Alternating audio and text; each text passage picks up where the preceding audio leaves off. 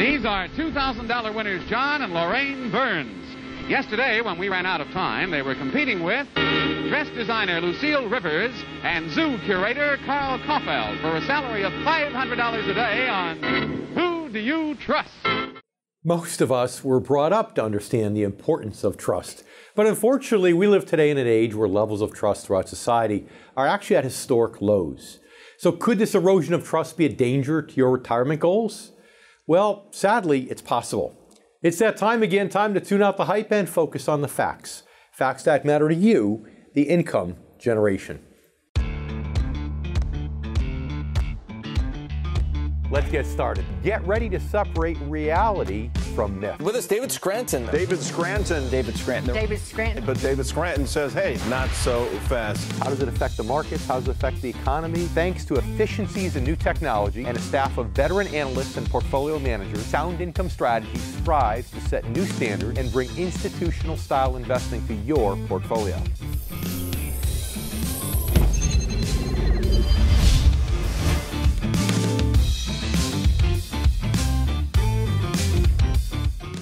This issue of trust is one that we've examined in different ways before here on the income generation. However, it's a critical issue when it comes to retirement planning, and it's a timely one for many reasons. Distrust of politicians and the media, for example, are a constant source of division and debate for most Americans. This mood of mistrust has spread far beyond politics and the media. In fact, research shows that Americans are more cynical and distrustful of just about everything nowadays. In some regards, this erosion of trust is understandable, and to a certain degree, even healthy. However, it also has the potential to become quite unhealthy and even dangerous when it comes to making key life decisions where trust plays a vital role. That, of course, includes financial decisions, as we'll talk about on today's show. And joining us will be Robert Kiyosaki, author of the best-selling book, Fake Money, Fake Teachers, Fake Assets, How Lies Are Making the Poor and Middle Class Poorer. Along with Jeff Small, founder of Arbor Financial Services, and also the brand ambassador of the Retirement Income Store. He's Amazon best-selling author of the book, Turning Financial Planning Right Side Up, and he's also a frequent guest host of this very show, The Income Generation. First, let's talk more about the overall erosion of trust in modern American society. 39 days, 18 people, 1 survivor. The reality show Survivor has been a hit now for nearly 20 years. If you've ever watched the show, you know that trust plays a crucial role in how contestants play the game. Determining which fellow contestants are telling the truth and which ones are intentionally trying to mislead you is an ongoing challenge in Survivor. A perceived ally might really be an enemy, and vice versa. There's a lot of manipulation, a lot of backstabbing in the game of Survivor, and contestants frequently use or abuse trust as a strategic tool. Whether the show's popularity has anything to do with the overall erosion of trust in American society in the last several decades is indeed debatable. But the erosion itself is not. A recent study by the Pew Research Center found that fewer Americans agree with the statement, most people can be trusted, than any time in the past 40 years. The study also found that people around the world are increasingly distrustful of those in leadership roles, particularly in government. Specifically, a full 3/4 of Americans agree that society's trust in the federal government has been shrinking, and 64% believe the same thing about our trust in one another. When asked a separate question about why trust has declined in the last 20 years or so, people offered a huge variety of reasons. Those who agree that trust in elected officials has plummeted cite the government's performance as a major reason. And many others cite concerns about how money has corrupted government and how corporations control the political process. Those who think interpersonal trust has declined have also offered a wide array of possible causes, including a sense that Americans on the whole have become lazier, greedier, and more dishonest. Overall, 49% of adults think interpersonal trust has declined because people are less reliable than they used to be. Some people also said they see a connection between poor government performance caused by increased partisan and gridlock and a decline in civility and trustworthiness amongst their fellow citizens. We'll talk more about some of the causes behind the erosion of this trust in America coming up in just a bit. But first, let's review a few more key findings from the Pew Research study. Nearly 2/3 of those surveyed said they believe low trust in the federal government makes it harder to solve many of the country's problems, including everything from immigration and border issues to health care, race-related issues, and gun violence. When asked to explain why, respondents pointed out that problems such as these cannot be solved when citizens have no faith or trust in the solutions proposed to them or the officials proposing those solutions. This actually gets to the very core of how a lack of trust can be so dangerous and so damaging. That's true not only on a societal level, but on a personal level as well. In addition to the erosion of trust in government and one another, research also shows that Americans are increasingly mistrusting of big corporations and major institutions such as banks, which is really no surprise barely 10 years after the financial crisis. For many, this mistrust of banks has spilled over into other areas of the financial industry, including financial services, which encompasses brokers, accountants, insurance companies, financial advisors, and much more. So not surprisingly, research also shows that a majority of Americans today are highly mistrustful of technology and the media based upon their evolution together over the last 20 years. So how could that not be the case in an age when fake news is a constant source of debate and division? We'll talk more about that and other causes behind this erosion of trust and what can be done about them coming up in just a bit. David J. Scranton's groundbreaking new book, The Retirement Income Story, will revolutionize the way baby boomers and their advisors plan and save for retirement. The Retirement Income Story, the story behind the launch of the Retirement Income Store, is about to shatter many of the myths Wall Street bankers have promoted and protected for decades. David outlines what he believes to be a much better method for planning and saving for retirement, one that doesn't involve taking on more stock market risk. In fact, most will be able to reduce and/or possibly even eliminate stock market risk while creating renewable streams of income they can count on well into their retirement years. The simple truth is that if you were born in 1968 or sooner, you can't afford to ride out another catastrophic stock market drop like the ones in 2000 and 2007. Read The Retirement Income Story and revolutionize the way you plan and save for retirement. And right now, let's welcome our first guest, businessman and author Robert Kiyosaki. He's the founder of Rich Global LLC and the Rich Dad Company. He's also author of the new book, Fake. Fake Money, Fake Teachers, Fake Assets, How Lies Are Making the Poor and Middle Class Poorer. Robert, thanks for joining us here again on The Income Generation. Well, thank you very much for the opportunity to speak about my favorite subject, fake. Your favorite subject, that's right. So obviously, you wrote the book in many ways because you yourself recognize that there is a mistrust that a lot of people have for the media, for the government, for other sources. Why do you think that is? Why do you think that's grown so much over the last few years? I don't know, and it's really topical. I have this the latest Economist right here, and in here it talks about policing propaganda. So I'll give you a really long answer to a short question. When I was a kid, there was only one television station. Today, there's, 50 million? Everybody's got a YouTube channel and all this stuff. There's so much information going out now. And this article here from The Economist talks about how Elizabeth Warren took out an ad saying that Zuckerberg endorsed Trump. It got through, And so even The Economist says here, it says that it's just this whole internet thing is nothing but a pack of lies. So it's really important we understand who we're getting information from. Do we trust them or not trust them? Well, it's interesting. It's interesting because your whole story about your rich dad versus your poor dad, your rich dad had a healthy distrust, even back then, of the system in general and what we're taught in our schools as to how to be successful versus how to be unsuccessful. And at the end of the day, it was that rich dad's distrust that really shaped much of what you've done over the course of your lifetime, has it not? Correct. Well, my rich dad was a man who never went to school. He's one of these guys who was kind of like he was a natural entrepreneur is what he was.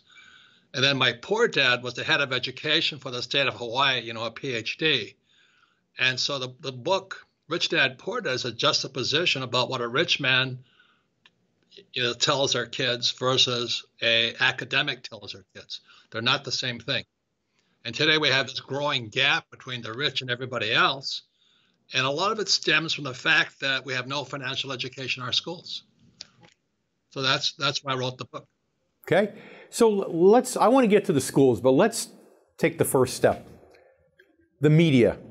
How can our income generation members that are watching you right now, watching the show, how they can watch or listen to a certain media source and determine whether they can trust that source or not? Well, that's probably the $25 million question, or whatever you say it. One of the reasons I like YouTube and all this versus what I would say is CNBC or ABC or all those guys is on YouTube, I get to listen to people I want to listen to. Whether I agree with them or not, I'll listen to them for like 10, 20, 30 minutes. Where if I'm on national television, I get 4 minutes. If I'm in the paper, I don't trust a reporter because as a person who does many interviews, I'll say something to a journalist, a print reporter, and they'll completely twist it. Right. So at least here you're hearing me say what I say, and your viewers can hear and see me saying what I say. But when it's in like the New York Times or the Wall Street Journal, you don't know if the reporter has their own bias in it, and that's the challenge. Yeah, and of course they all do have biases. I mean, as human beings, we all have biases.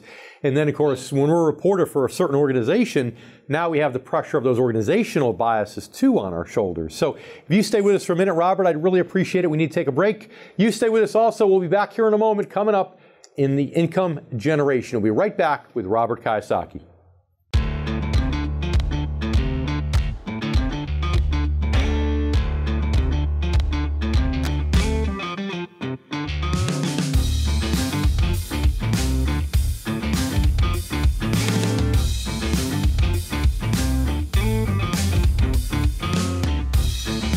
Financial experts have predicted that the next major recession could happen as early as this year. What would you do if it took half of your retirement savings with it? I'm David Scranton, founder of Sound Income Strategies. And there is a safer way, investing for income. By focusing primarily on non-stock market income-generating investments, you could significantly reduce the impacts of the next major recession. Visit the Retirement Income Store at soundincomestrategies.com to connect with an income specialist who can help you get started to an income-based retirement plan. The road to retirement is filled with twists and turns, and life's unexpected detours could easily throw you off course.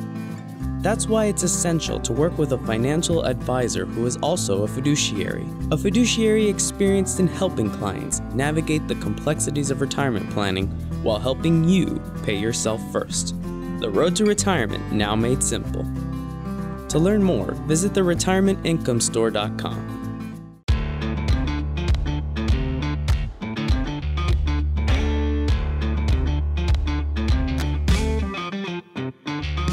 Another interesting aspect of the erosion of trust in America is that it has continued despite an economic turnaround.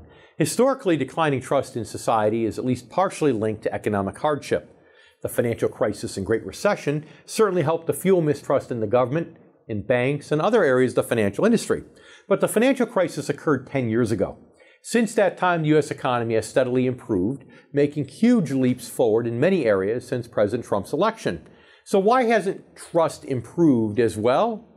Well, one obvious answer is that as the economy has improved, the spread of conflicting, misleading, and outright false information in the ever-widening electronic media has gotten worse.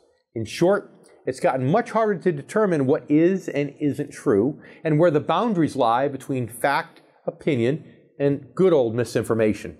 According to the marketing and communications firm Edelman, only 42% of Americans recently surveyed said they trust the media, compared to nearly 50% only a year ago. The company, which has been surveying people around the world about their levels of trust in various institutions for 18 years now, said it has never before recorded such steep drops in trust in the United States.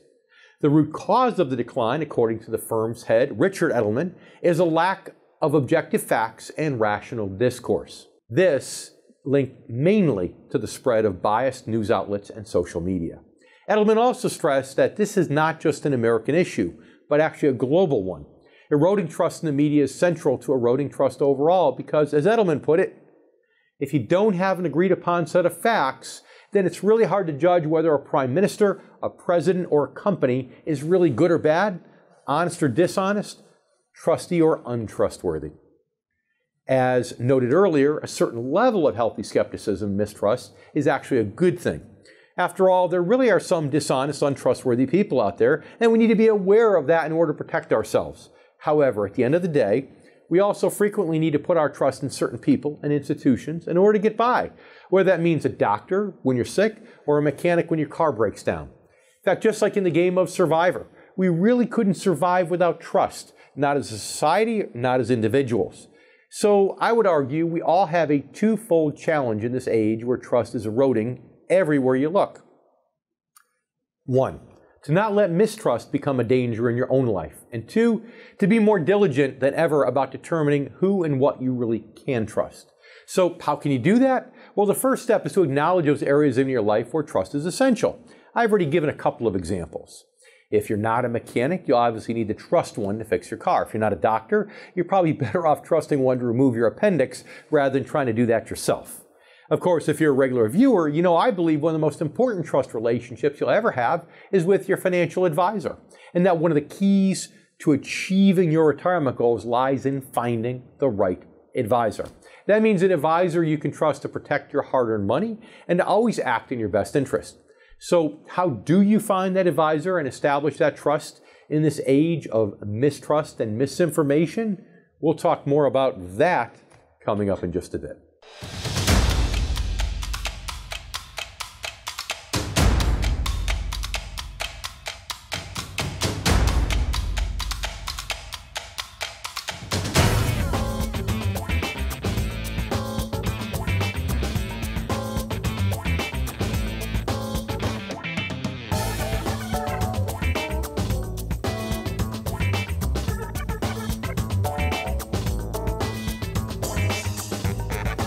Right now, let's welcome back businessman and author Robert Kiyosaki.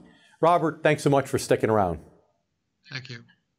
Thank you very much. So, I hadn't heard anybody really talk about watching YouTube and the reason for it quite the way you did, but it makes a lot of sense to me. But let's say for some reason, I'm not a computer person, I'm not going to watch YouTube, all right? At bare minimum, it sounds like, if I can read your mind for a moment, it sounds like, gosh, you know, if I'm going to watch Fox News, I also should watch CNN and MSNBC to get opposing views so that by getting all the information, I can then decide what makes sense for me. At bare minimum, would you agree with that? Exactly. I mean, what you want is especially the view you don't agree with, you know, because then you have a complete view. Too many people just want to listen to the person they like or agree with versus listen to the person who is contrarian to their point of view. That's the difference. That's true. We all want to hear what we want to hear. So, oh, this guy sounds like me. What I say to myself in my own head when nobody's paying attention. So I'm going to watch him. But you don't grow. You don't expand that way. Much like, and I know you loved your poor dad, but much like your poor dad never really got to expand because he got into the world of academia and the way he's taught to do it the right way. And those are the blinders that he went through life wearing, essentially, correct? Right, correct, exactly. And you know, today what's happening to young people, I can't believe what they're being taught in school. You know, they have these safety zones and you can't hurt their feelings. You know, the snowflake generation. Yeah, I'm a Vietnam era Marine. You know, you hurting my feelings was where you started. I was just interviewing somebody the other day to work here in the office. And, you know, we're pretty fast-paced, so I was worried about people who are overly thin-skinned. And I looked at her resume. She seemed really quiet, really shy. When I looked at her resume, though, and she had been in the military for 4 years, I immediately thought, oh, I don't have to worry about that. If you can make it through basic training, through 4 years in the military, you've got to be able to do something right, especially if you make it through Vietnam, for goodness sake. So all right, you talk about how what we're learning today in schools is helping really make the poor and the middle class even poorer. Tell us about that and why. Right. That's why I wrote my book, Fake, fake money, fake teachers, and fake assets. You got to be careful who your teachers are and who defines your assets. There's this great book. I like reading books. I'm never a good student, but there's this great book called Capital, and it's out by this guy Thomas Piketty, and he's for the first time studied what causes the gap between the rich and everybody else. This is not a new phenomenon. So he goes into Malthus, Ricardo, and then Marx for the last 300 years or so. But it's very, very interesting. It comes down to, because your show is income generation, but what he starts with is what kind of income do you work for? So there's income from labor, and that's why Rich Dad said the rich don't work for money. And there's income from capital. So I'm a capitalist. My income does not come from my work. My income comes from my real estate, my stocks, my bonds, my assets, my businesses, and my employees. So I'm a capitalist. But our schools teach us to be laborers, go to school to get a job. And if you know anything about taxes, the people, unfortunately, that work for money pay the highest taxes, and people that work for capital, income from capital, pay the least taxes. So when you think about the net effect of not having to pay taxes, it affects your incomes immensely. So that's why this book here, Capital, is the first study on what causes the gap between the rich and the poor, and it's getting worse. That's my concern. And I've read your book, and I love it. I think everyone should read it. I really do mean that sincerely. It was funny you talk about that. I was actually with someone just a couple days ago who actually bought a 737, and his comment was, well, I got to write the whole thing off. And of course, that's because he's a business owner, he's an entrepreneur. So 1 minute left. Tell our income generation members who are close to retirement, who are trying to get ready, what they should do, in your opinion, to be best prepared for retirement. Well, the one thing I talk about in Fake is I don't save money. I don't save the U.S. dollar. And the dollar is really strong.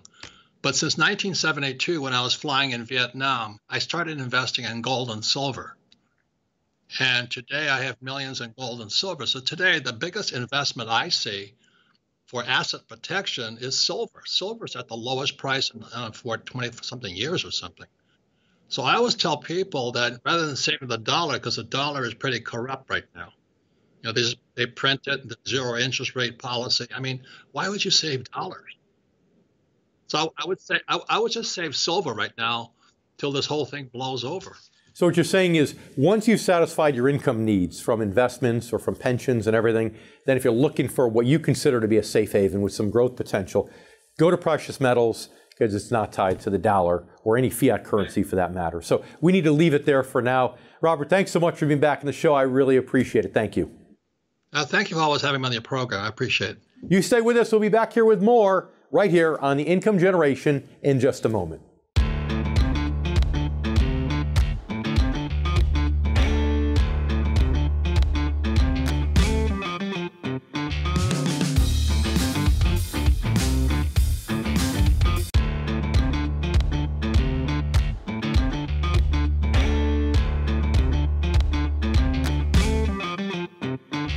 Many Americans base at least some of their savings and investment decisions on news and information they get through things such as financial programs, magazines, blogs, websites. But as we've discussed, with the explosion of media outlets over the past decade or so, it's become increasingly difficult to determine which programs, magazines, blogs, websites, are trustworthy or even credible within the industry. Of course, finding reliable, unbiased financial guidance and financial information has always been a challenge to some extent, even before cable TV and the internet. That's because the system works in such a way that much of the financial media is biased towards certain types of financial strategies and against others. If you're a regular viewer, you've heard me use the term Wall Street cheerleaders many times to describe a large portion of the financial media and some advisors. Just like a cheerleader who's obliged to keep cheering optimistically, whether her team is up by 20 points or down by 50, many financial media outlets feel a similar obligation to speak optimistically about the stock market as often as possible and regardless of economic realities. Again, there are a variety of reasons for this. And it doesn't mean that it's impossible to potentially find helpful or valuable information through the financial media. However, it does mean that it's probably not a good idea to make any major financial moves or decisions purely on that basis. It's important to dig deeper, to look further, and to discuss the information with a qualified, objective financial advisor who can help you apply the information to your own individual situation. So how do you find the right advisor? One you know that you can trust to always act in your best interest? A good first step is to find out whether the advisor is a fiduciary or not. Why? Because some are fiduciaries and some are not, which is a fact many people don't realize. In fact, a recent study found that nearly half of Americans falsely believe that all financial advisors are legally required to act in their client's best interest. The reality is that only advisors who are fiduciaries are required by law to act in the best interest of their clients. According to the Cornell Law Dictionary, a fiduciary duty is the highest standard of care and requires always acting in your beneficiary's best interest, even if doing so is contrary to your own. For a financial advisor, this can mean recommending a product or strategy that results in reduced or maybe even no compensation. Why? Because it's the best option for the client. By contrast, advisors who are non-fiduciaries are held to what's called the suitability standard, a lower standard of care. And as I've explained before, the most common difference between a fiduciary and an advisor acting under the suitability standard is in the decision-making process. Before making any recommendation, fiduciaries undergo a strict process, a process designed to determine their client's best interest. Afterward, they discuss it with the client to make sure there's no misunderstanding about the recommendation or the fiduciary's rationale for making it. Still, trust remains a crucial ingredient in many life situations. Chief among those situations is creating a sound, reliable financial plan for retirement. It's one of the most important tasks you'll ever undertake, and it requires not only finding a qualified professional, but the right qualified professional, one you know that you can trust to always act in your best interest. A financial advisor who's a fiduciary is required by law to do exactly that, and is held to the highest possible standard of accountability. Now, naturally, this doesn't mean that all advisors who aren't fiduciaries can't be trusted, but being aware of the difference between the fiduciary and suitability standards can give you a helpful guideline for finding the advisor who's right for you. And we'll talk more about this coming up in just a bit. After a certain age, you shouldn't be overexposed to stock market risk. Yet, you might still be trying to squeeze every last drop out of today's market. And although fixed income investment can offer less risk than stocks, it doesn't mean you have to sacrifice return. In fact, recently some fixed income investments have actually outperformed stocks, but yet you're still waiting to act. Visit the retirementincomestore.com today to regain control of your retirement. Now it's time to welcome our next guest, Jeff Small, president of Arbor Financial Services in Melbourne, Florida. He is best-selling author of the book Turning Financial Planning Right Side Up. He's also brand ambassador for our very own Retirement Income Store and a frequent guest host on this very show, The Income Generation. Jeff, thanks for taking the time to be here with us today. Hey, it's great to be here, David. I appreciate you saying that. I know you don't really mean it, though, because I know you like it a lot better when you're sitting on my side of the desk interviewing other people versus being interviewed. But I need to know, what do you make of this whole topic about trust? Why is it that studies today seem to be showing that people have less and less trust for each other? They have less and less trust. The media is the easy part, but for virtually all types of institutions, let's talk about that. What's your take on it? Well, I think that, trust, the era of mistrust that we're living in is synonymous with the era of disrespect. And it really starts from the top, from leadership in government and various media platforms. We see a continued disinformation campaign. We see activism.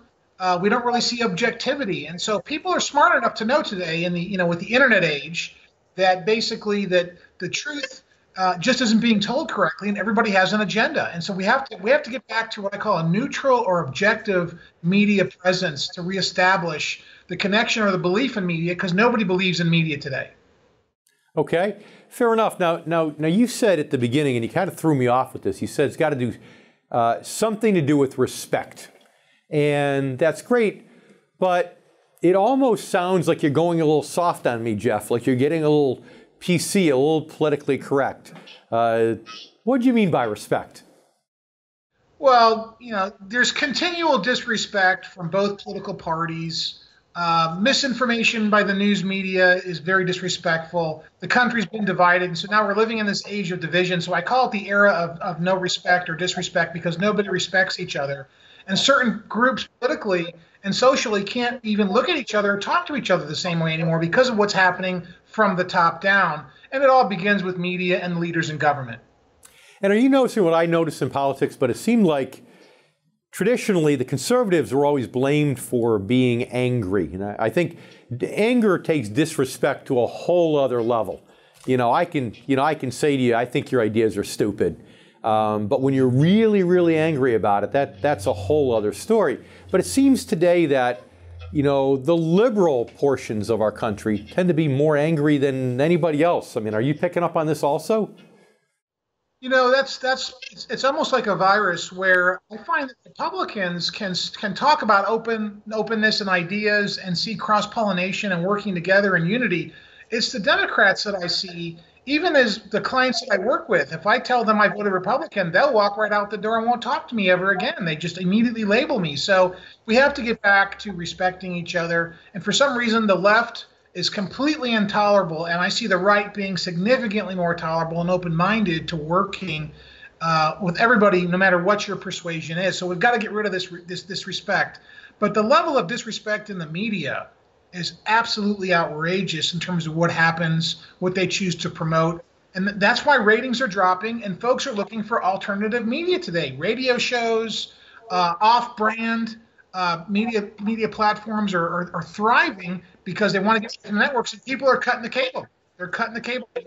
You heard Robert Kiyosaki talking about even, YouTube. He loves YouTube because things he says cannot be taken out of context. You watch the entire YouTube video and you get the entirety of the essence of what somebody's trying to say.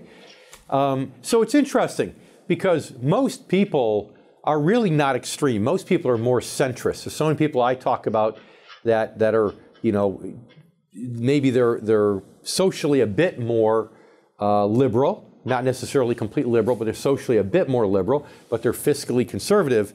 But yet, in 30 seconds we have left, the politicians seem to be going to the polarities. And that's part of what's really hurting this the most, is it not? Well, it really is. I mean, the political side of the equation is completely fractured, completely broken. I think the aliens have to land on the front lawn of the White House to pull everybody together. I mean, that's kind of where we are today. Yeah. And I wish somebody would just come to the center and be more rational. And you're right, it starts with respect. So thank you for clarifying that. Your respect word makes a lot more sense. Jeff, stay with us. We need to take one of those breaks, as you well know. And you stay with us, too. We'll be back here with more from Jeff Small right here on The Income Generation in just a minute.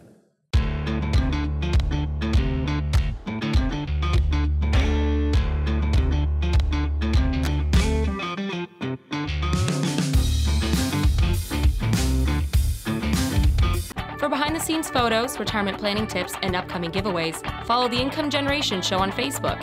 And don't forget to subscribe to our YouTube channel to watch video clips, guest interviews, and to catch up on past episodes.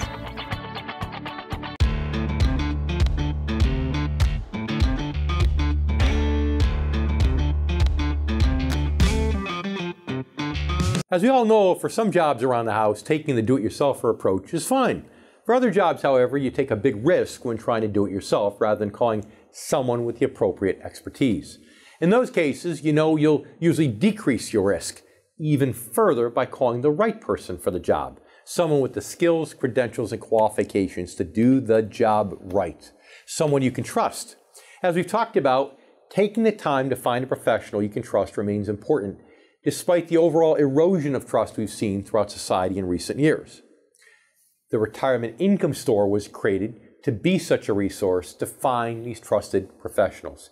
Advisors aligned with the Retirement Income Store and Sound Income Strategies are not only fiduciaries you could trust, but they're also highly qualified professionals who specialize in the financial needs of people who are retired or within 10 years of retirement. And that means people who have transitioned, or who are transitioning for that matter, from the growth and accumulation stage of retirement to the protection and income stage. If you're a regular viewer, You know, I believe making that transition is more important than ever in our current age of global economic uncertainty. As I've also explained, that's because with the investing for income model, increasing your retirement income actually results from reducing your investment risk, not increasing it as many falsely believe. Those people mistakenly think that growth and return are synonymous, when in fact total return is a sum of both growth, which is capital appreciation, and income, which comes in the form of interest and dividends. That's why once you've shifted your strategic focus from growth to income, protecting your principal from the risks of spend down and market volatility becomes your #1 priority. You need secure principal to generate reliable income through interest and dividends. That's income you can count on to meet your needs and goals, or if you don't need it, that you can reinvest to grow your portfolio organically. The Retirement Income Store is a resource to help you find the right advisor in your area, no matter where you live. That means an advisor you can really trust to put your interest first, both as a fiduciary and as a specialist who understands the challenges facing today's generation of retirees and near retirees. That is the income generation. Now it's time to welcome back Jeff Small, President of Arbor Financial Services in Melbourne, Florida, and brand ambassador of our very own Retirement Income Store. Jeff, thanks for sticking around. Thank you, David. So I remember the conversation we had not too long ago when I approached you over the telephone and I said, I need a favor. I really would love you to be brand ambassador for the Retirement Income Store. And you didn't hesitate for a second. You jumped right up and yes, I'm 100%, I'm in, and loved it. So you're the perfect person for me to ask this question to then. Why can our income generation viewers, how can they be confident that when they're talking to a franchisee of the Retirement Income Store, like you, like me, like any of the others, how can they know that they can trust that that person is the right person to help them if they're retired or within 10 years of retirement? Well, I think that the #1 reason, of course, is because all of the advisors inside the Retirement Income Store distribution channel are fiduciaries or they're affiliated with fiduciary. And so they've got a legal obligation to really always put the client first, use a client-centric approach. But the other reason is because we're full service. We have the option to recommend any product or any program or any investment in the marketplace today. But what we want to do is really tailor something that's financially and legally correct. And the Retirement Income Store does that because it shows retirees and pre-retirees how to maximize their income when the entire industry in financial services completely ignores the creation of income. And so when we show our potential clients these differences, the epiphany comes into play, and the trust is easily created because they know that there's a missing component to their life. Well, we're taking income, we're producing income through interest and dividends without touching principal. Most advisors are giving income to their retired clients. They're just using the withdrawal method. So we got a minute left in this segment. Tell us why the withdrawal method, I should say, is something that can't be trusted if you're retired or nearing retirement. Well, that's called the 4% rule, and it kind of went away after 2008. But if you're using a specific withdrawal requirement and you're invested in stocks in the market, it could be in long positions, you're putting your potential at risk substantially. Your money's at risk because if the market drops and you're pulling out income, you're taking out more money. But it affects your net rate of return long term. And one bad market year completely ruins the party financially. So that's not an income strategy, that's a growth strategy, David. We need to take another break. We come back. I want to talk to you more about this concept, Jeff. So please stay with us. And you stay with us too. We'll be right back here with more coming up in just a moment on the income generation. If you're near or in retirement, head over to theincomegeneration.com and download your special report written specifically for the needs of the income generation. Again, those born before 1966. I'm David Scranton, and you've been watching The Income Generation.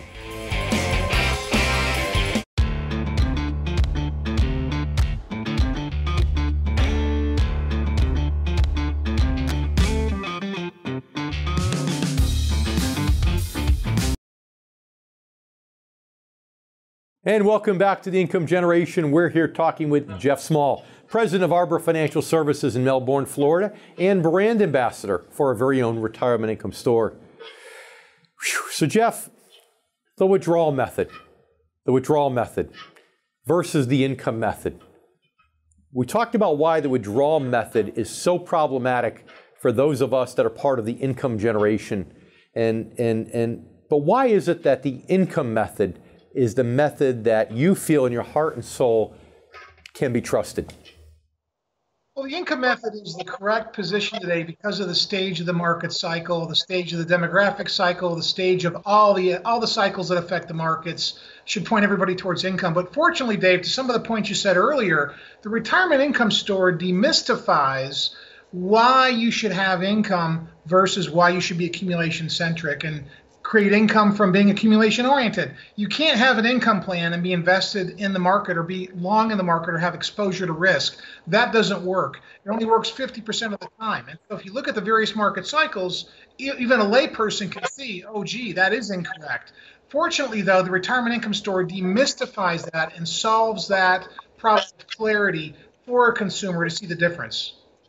And because a lot of these things are investing by contract, the income itself, with many of these things, is actually consistent. I wouldn't say it's insured, but it's assured. So people can feel confident that income is not going to end. But why do I want to keep my principal intact? Gee, Jeff, that sounds great that I can get, all this income, but I don't want to keep my principal intact. I want to spend it down. I don't have children. I don't care about it. Tell our viewers why they might just want to keep that principal intact for later years. Well, their perspective on money is going to change dramatically from age 60 to age 70, from age 70 to age 80. And at age 80, 65-year-old people say, you know what, Jeff, I don't want to have any money by the time I'm 85. And I tell them that's the worst mistake they could ever make, because at 85, that's when they're going to need it. They're going to spend the most amount of money in their entire life in the last 2 years of their life on health care potentially. And so you want to have as much money as possible. But to your earlier point, David, when we look at the accumulation side of the equation and we're creating income, the 4% rule, which a lot of your viewers will know, you're putting yourself in a position where you're not going to have any money by utilizing that role for money, because you're cannibalizing the resource. You're not sustaining the enough earnings to withdraw what you're potentially consuming, and that doesn't work. It doesn't work mathematically at this stage at all. Yeah, and you could probably agree, but most convalescent homes you've ever been in visiting others are a place that none of our viewers ever wants to live. So if you can't spend your own money to keep yourself with full-time home health care in the comforts of your home for your final years, well then, heck, what's money worth if you can't do that and have that type of freedom? So Jeff, as usual, it's my pleasure. You're a great friend. It's so good to have you on the show. Thank you.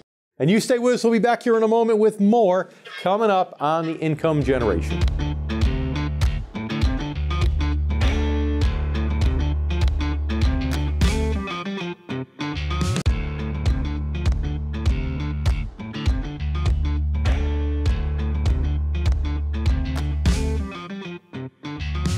I'd like to thank all of our guests for joining us today for another episode of The Income Generation. I'd also like to thank you, our new and returning viewers.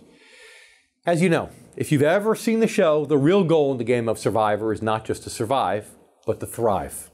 The ultimate goal for every contestant is to win. While life itself is not a game, we obviously all want to win at life as well. For most people, an important aspect of winning is the ability to enjoy retirement with a sense of freedom and financial security. Achieving that goal requires meticulous planning, and for most, it requires help not only from a qualified professional, but from the right qualified professional. That is a financial advisor you can trust to help you protect your hard-earned money and to create a strategy that provides reliable income to meet your needs and goals. That's how you can win at life, and the importance of trust in that equation cannot be overestimated, which is why it's so important to not let the overall erosion of trust in our society in recent years become a danger in your life. At the end of the day, there are still many areas of life in which trust is not only important, but essential to our ability to survive and to thrive winning at the game of life by achieving our ultimate goals. So rather than falling victim to mistrust, make it your mission to acknowledge those areas in your life where trust is necessary and to be more diligent than ever before about finding a professional you can trust to help you thrive. And finally, take advantage of resources designed to help you in your search. The right financial advisor for you and your situation is out there. and now finding him is just as easy as picking up the telephone. Thanks for watching. If you're close to retirement and you really want to know how to protect and maximize your money, it's essential that you stay informed and up to date. And as you know, right here is where you can do it on The Income Generation. I'm David Scranton, and we'll see you next week. Would you take your grandchildren out for ice cream and try to pay for it using your stock certificates? No, that would be ridiculous. Instead, you would use your income. So why then do so many retirees make one of the biggest financial mistakes, dipping into their savings instead of relying on income during retirement? The good news? It's completely avoidable. To learn more, visit theretirementincomeStore.com. For behind-the-scenes photos, retirement planning tips, and upcoming giveaways, follow The Income Generation Show on Facebook. And don't forget to subscribe to our YouTube channel to watch video clips, guest interviews, and to catch up on past episodes.